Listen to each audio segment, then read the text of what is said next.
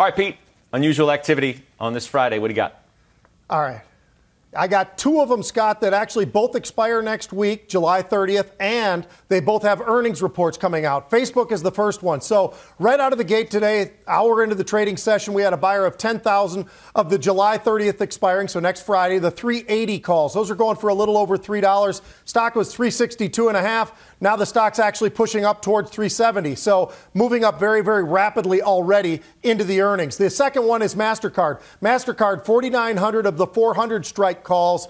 They're buying those. That also expires next week. It's pretty interesting. There's a little bit of premium there, $2.50 up to about $4. I'm in both these names. I think that they are definitely targeting the catalyst of earnings next week, and I think they're both going higher.